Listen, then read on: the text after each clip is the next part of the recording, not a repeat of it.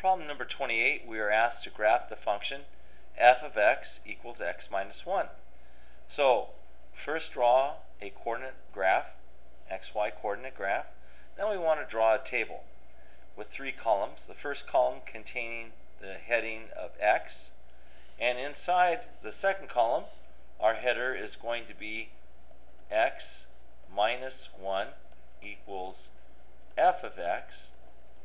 And remember, f of x is just another name for y. And our third column is going to contain the ordered pairs x comma y. So we're going to be given the input, which is the x. We're going to find out what the output is, which is the y. And then we're going to create an ordered pair, which will tell us the location for a point on the coordinate plane that represents that relationship.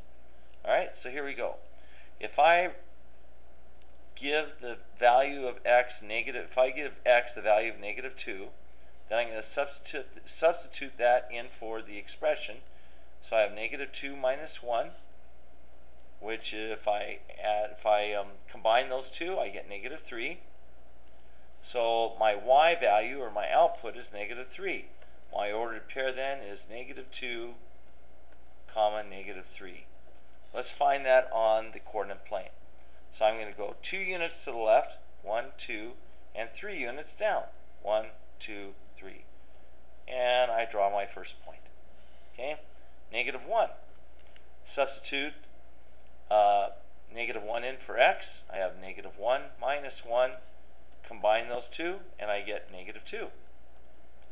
So my ordered pair then is going to consist of negative 1 comma minus 2.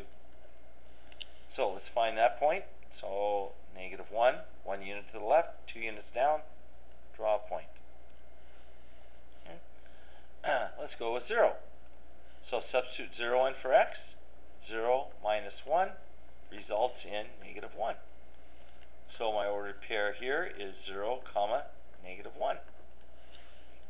0, negative 1 is right here. Let's do 2 more. If I go 1, substitute 1 in for x, 1 minus 1 results in 0. So we have 1 comma 0. And my final is going to be 2. So my input is 2, and I substitute that in for x. 2 minus 1 results in 1. Create an ordered pair.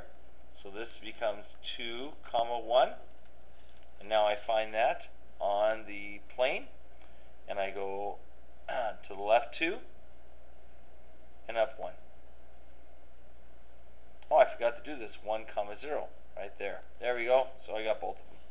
All right, now with these ordered pairs, now I can go ahead and draw a line. Now we are not limited by just these numbers, however. There's an infinite number of numbers that we could have put in for x. So this is actually a continuous line. It's a continuous graph.